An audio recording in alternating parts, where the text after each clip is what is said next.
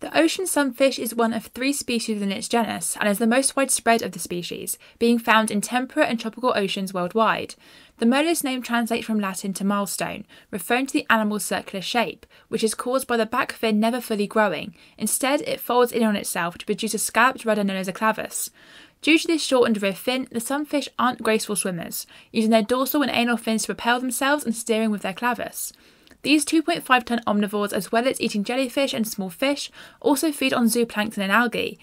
However, these smaller fish that can be dinner may also provide a service for the sunfish, as the fish feast on the parasites that live on the sunfish's skin.